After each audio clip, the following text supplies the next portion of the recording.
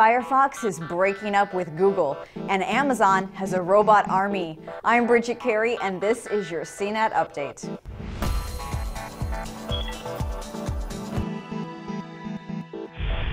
For the past 10 years, the default search engine on Firefox has been Google, but in December, it's changing to Yahoo. Mozilla, the company behind the Firefox web browser, has made a 5-year deal for Yahoo to be the default in that little search box on the right-hand top corner. And with that deal, Yahoo will support Do Not Track technology for anyone searching through Firefox, and that honors preferences to not be tracked for advertising purposes. You can still change your default search if you don't like Yahoo, but there will be people who don't change the default, and Yahoo will obviously gain more search traffic from this. Right now, only 10% of searches are done on Yahoo. What you may not realize is that Firefox made most of its money from Google. A few years ago, it was estimated that Google paid about $100 million a year to be the default on Firefox, but things are changing. Google may not want to play nice with Firefox when it's trying to grow the competing Chrome browser, and Yahoo, now led by a former Google executive, Marissa Mayer, is making deals for Yahoo to become a leader in search once again. This holiday shopping season, Amazon is enlisting some robots to help get the gifts out in time.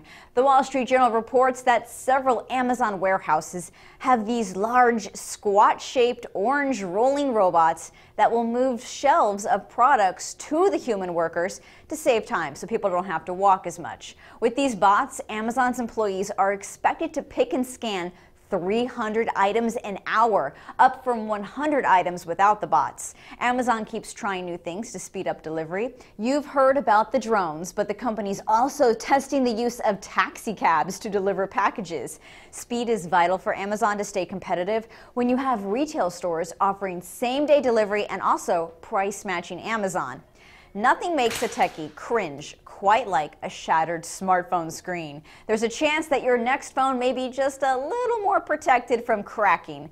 Corning, the maker of Gorilla Glass, which is the glass in most phones, including iPhones, has created a new material that's about twice as tough as the current edition, but don't get too excited. Here's what the phone makers don't tell you. When Gorilla Glass gets stronger, the phone makers use an even thinner slice of the glass, so the phone is lighter. But the glass being thinner is no more shatterproof than the previous edition. I hope that changes because I think people rather have screens be stronger instead of thinner. That's your tech news update, but there's always more tech goodness at CNET.com. In New York, I'm Bridget Carey.